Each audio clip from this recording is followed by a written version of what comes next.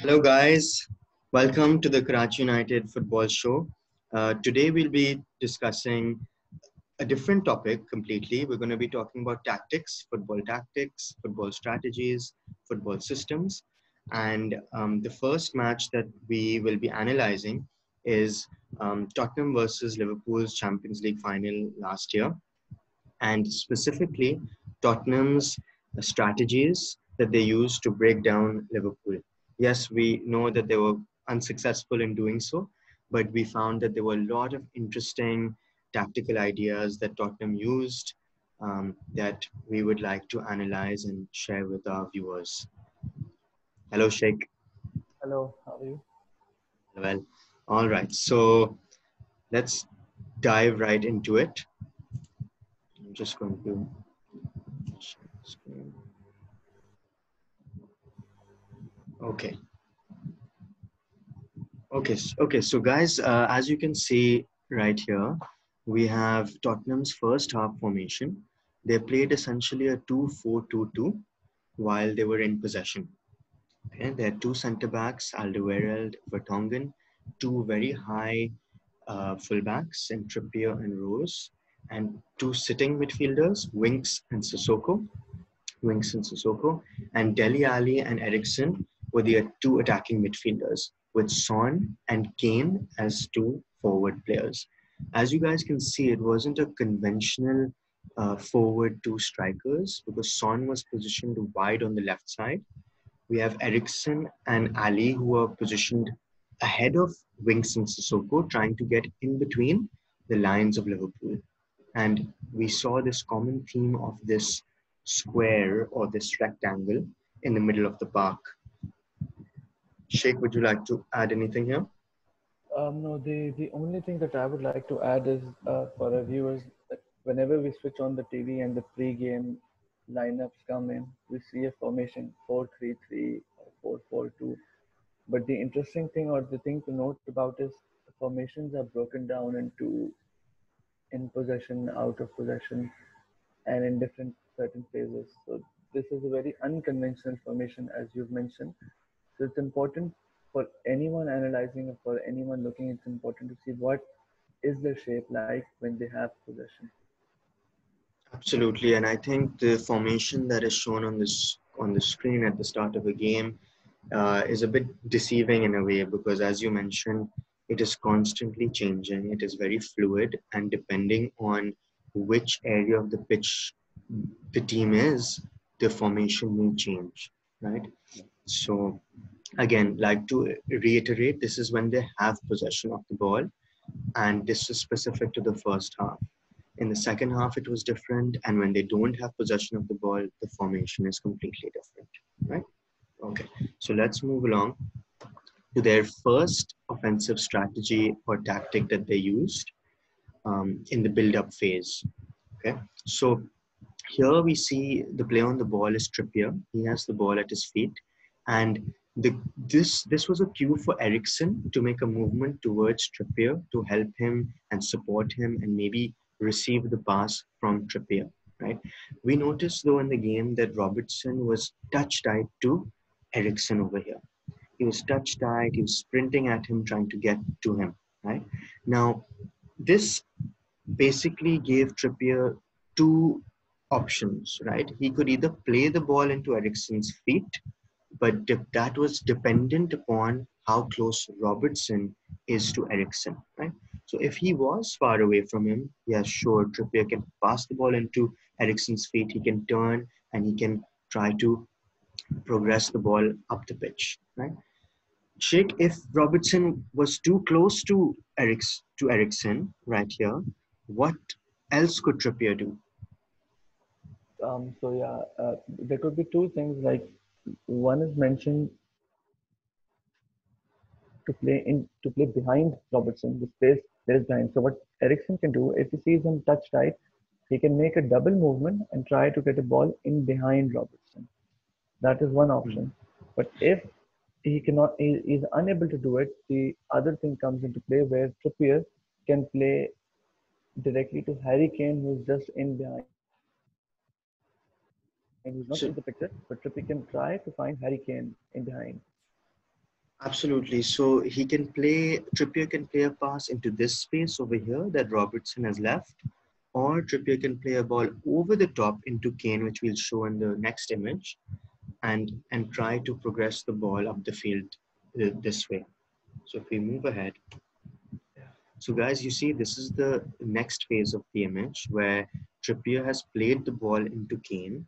Kane is looking to shield the ball and protect the ball, right? And as soon as that ball is played, Ericsson has sprinted quickly to get under Kane, to support him, to receive a set, to receive a layoff. And now Ericsson has multiple options as he's facing the play forward. He can play he can play Ali, he can play Son, who's not in the picture but he's wide left. Or many times we saw that Ericsson switched the play to the other side to Danny Rose or to Winks over here. To wings who can then play on to Danny Rose or Son. Absolutely, absolutely. So this was one tactic or strategy that we noticed where, it was very much linked towards Ericsson's movement and the combination between Trippier, Ericsson, and Kane. These three players often combined and had synchronized movement so that they can move the ball up the pitch in a very systematic way.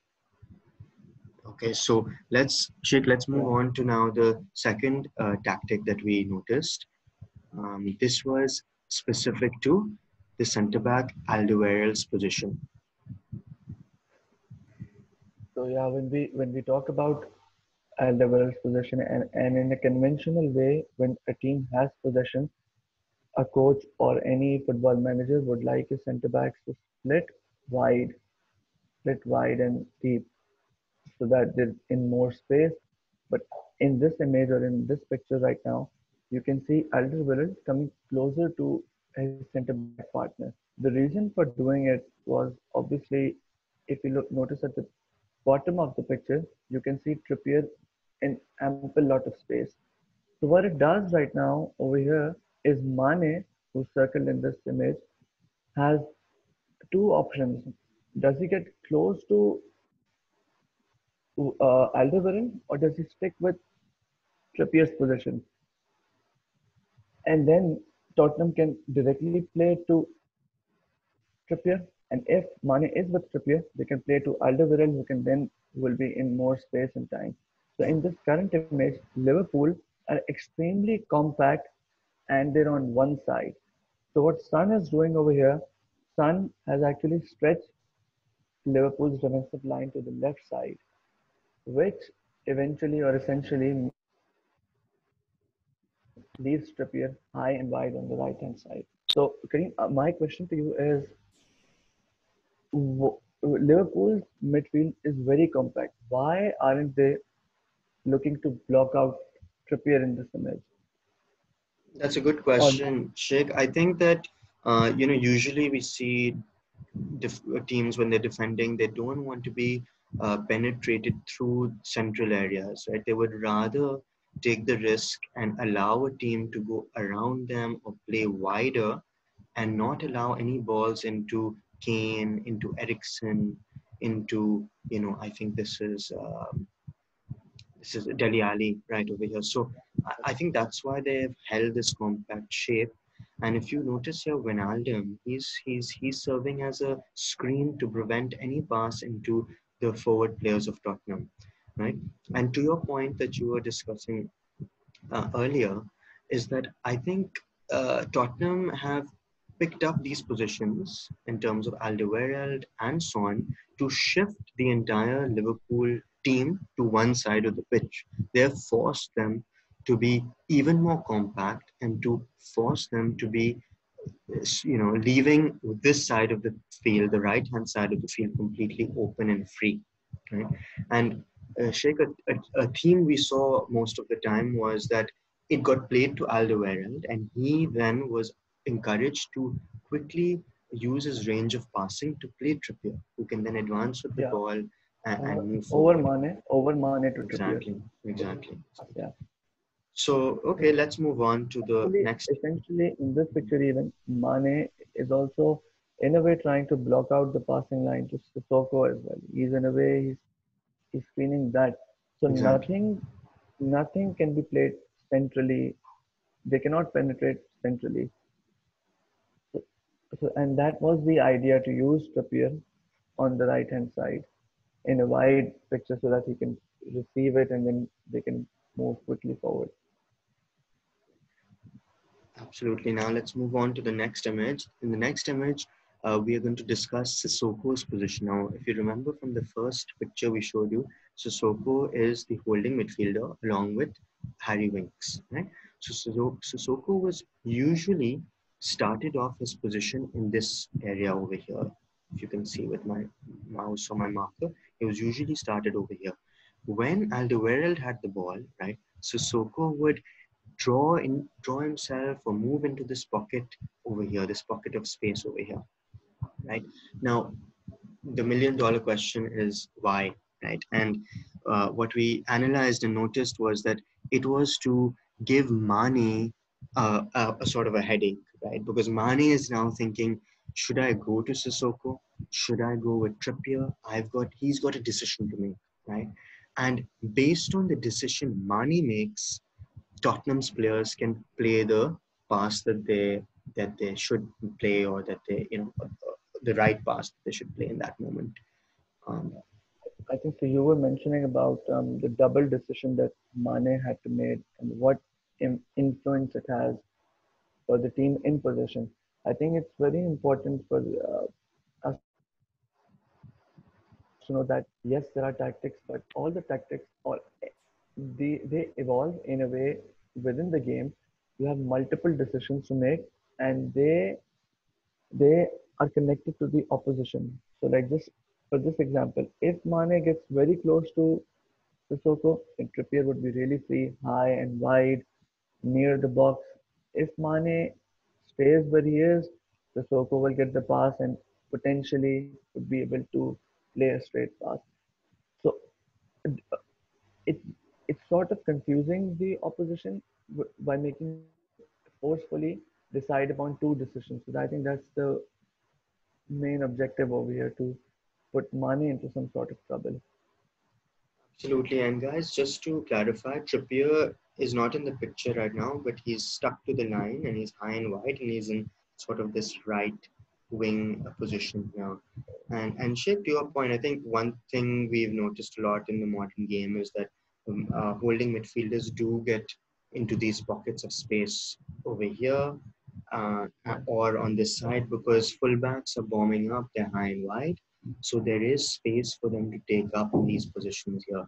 What it also does is, as we've discussed it draws out other midfielders and makes them a bit uncomfortable to vacate their natural defensive area, and wonder if they should venture out into these pockets of space, on the right side of the center backs or the left side of the center backs. So let's move along now to the next image, where we notice even. But Sorry, go on. I have a little question. Go back. Can you go back to the previous image? You were mentioning in the modern game the holding midfielders taking up this position. What is the benefit of it when the team in possession loses the ball on the right hand side? On the right hand Say side, yeah, they're trying absolutely. to So, play. that's a very good point, I would, yeah, good question. Is that now? Let's say, what is the benefit of Sissoko picking up such a position, right? If the ball is lost, right? So in the modern game, we've noticed fullbacks bombing up high and wide, trying to attack, right? But the top managers have to keep in mind, if the ball is lost, if there's a transition moment, how can we be in a position to also protect ourselves from conceding a goal, um, or conceding an attack, right? And Sheikh, to your question, the fact that Sissoko is here, if the ball is cut out by Mane, if the ball is cut out by Wijnaldum, right, you have a defensive cover in Sissoko who can occupy a right back position, and be close enough to kind of press Mane, to press Wijnaldum if need be, and delay the attack. Yeah, so I think it's very important to actually, when even when you're in possession, and Pep Guardiola has said a lot of times, okay, we want to defend when we have the ball as well. Essentially, that means picking up positions where if we lose the ball, we're not susceptible to the counter attack. We can still manage to press the ball and win it back quickly. I think that's very important in this image, and the reason, also one of the reasons why Sissoko was taking up this position. In the next image, we notice Sissoko has his hand up, right? And his hand is up because he is indicating to Alderweireld, his centre back partner, his centre back, to play the ball to Trippier quickly, right? Mane here in this picture has gotten drawn to Sissoko, and Sissoko notices it and says, "Okay, come on, play Trippier. Guys, look at the amount of space Trippier is in, and he can very easily exploit the space if that pass is played." Sheikh, I think one thing to also discuss is that this pass that Alderweireld has to play is not an easy pass, and Tottenham are blessed with centre backs with very good ball playing ability and a passing range ability to play these kind of passes as well.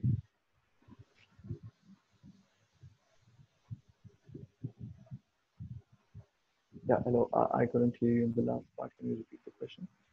No, I was just saying that, one thing that sometimes people don't realize is that the centre backs need to have really, really good passing range and control with the football to be able Passing to range. play such a pass, because this is a 35 yard pass that we used to see only the likes of Paul Scholes and Pirlo play, but now centre backs are required to play passes over the top beyond defenders very accurately right into the feet of Trippier or into space.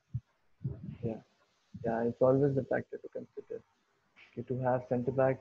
Otherwise, any manager or anyone, they wouldn't be doing all these sort of stuff, which would require a centre back to play 40 range passes if the player doesn't have that quality. So any tactics are also dependent on the quality of your players as well. The next image, if we move along, is that when Alderweireld has now passed it to Sissoko. Right? Sissoko is on the ball, and now Sissoko has options to play straight passes through the gaps of the Liverpool midfield three and get it into players who are between the lines, such as Ali and Ericsson, or even Harry Kane. Nan, what are the benefits of Yeah. playing such a pass through the gaps and playing these straight passes? What are the benefits here?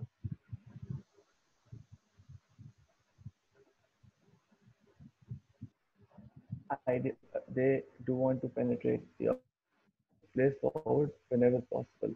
So if Sissoko plays a pass to Dele Ali, if I'm not wrong, so they've advanced the pitch in one pass.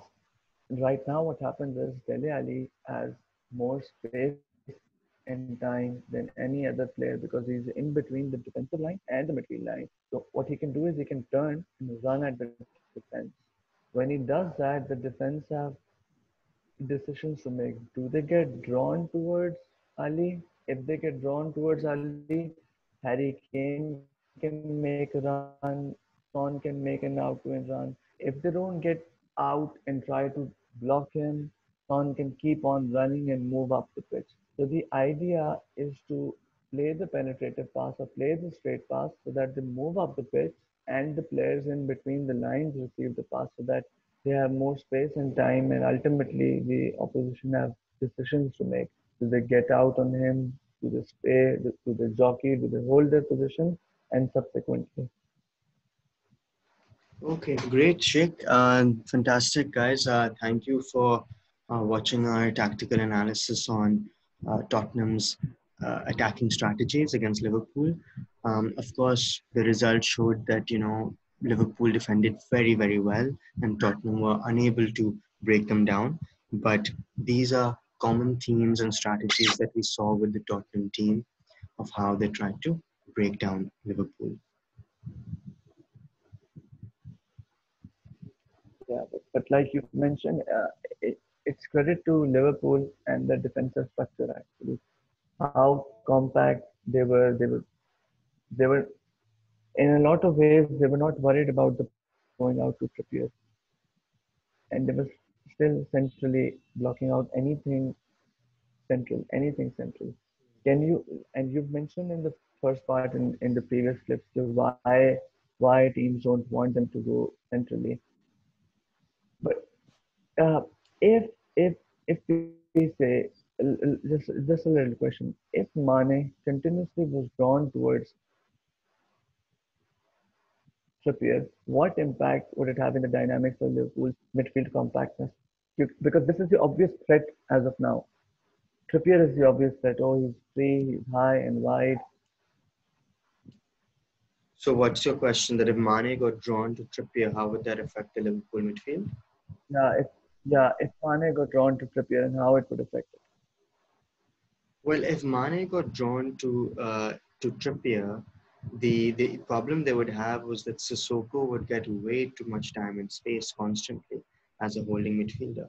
Tottenham then could even put Harry Winks into this position instead because he's a better ball player and constantly get on the ball, get have time and space on the ball, one of the best passers of the football in Tottenham's squad, and try to, you give that player so much time and space, he can then thread balls through to Kane, he can thread balls through to Ericsson, he can find Trippier, right? So I think that would be the risk that Liverpool would have if Mane were just to come and stick to Trippier.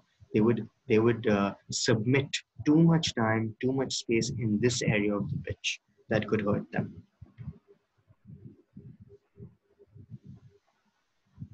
Yes, yes, absolutely. That pretty much answers the question.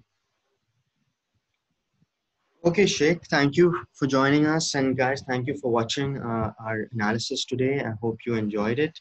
If you have any questions or if you'd like us to talk about any specific tactical ideas or matches, please leave it in the comment section.